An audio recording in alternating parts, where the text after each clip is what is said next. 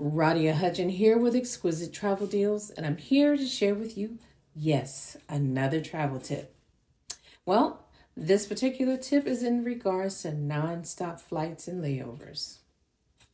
Well, all I've got to say about nonstop flights is that of all the flights, this is what I personally prefer because there's no need to worry about missing a connecting flight or whether or not your luggage will actually be transferred to your connecting flight. Another thing you don't have to worry or be worried about is if your flight is delayed and or canceled. And most importantly, it allows me the time to spend more with my loved ones, especially if I'm visiting with family and or friends, or doing the activities that were previously planned instead of spending all of the time in the airport. As it relates to layovers, and to ensure that you don't miss your flight, especially if you're traveling with young and or elderly people, you want to consider the longer layovers. And here's why. As you know, some of our young as well as our elderly people may frequently be in need of using the restroom. Or it may also be that they move slow. Another thing, if in the event of having a large family or a group, there's the daunting task of keeping everyone together.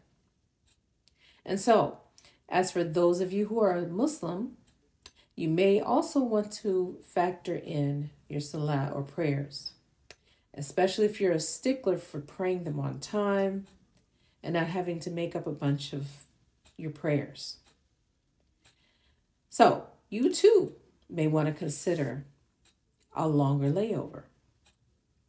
Side note, for those of you who didn't know, many of the airports have designated areas for us to pray. Alhamdulillah, praise God. Also, in having longer layovers, you may want to consider something that is called sleeping pods. Some of you may be unfamiliar with them, so I will share a little bit of information about them here. Some of them are like miniature hotel rooms inside of the airport.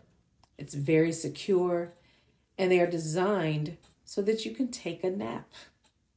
And they vary in how much time as well as money that you can spend in them and on them. And it varies in cost. Much of them offer the first 20 minutes for free. That's right, free.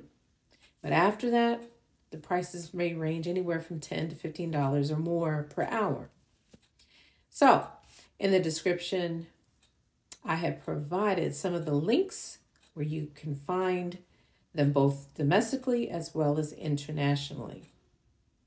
And lastly, as it relates to another reason why you may want to consider longer layovers, is so that you can go sightseeing, see the town, see the area where you are, right? Go on some excursions. Or for those of you who love to shop, check out some of the malls or the souks, right? And so that's it for today's tip. And we thank you. And if you found anything that I've shared with you to be helpful, be sure to like as well as share this video with someone else.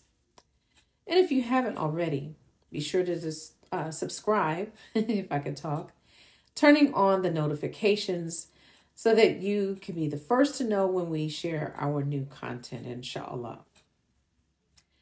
And if you're anything like me and you want to save money on your travels or position yourself to help others who also may want to save on their travels, be sure to click that information in the comments below as well so that I can help you get set up to become what we call an independent travel agent, inshallah.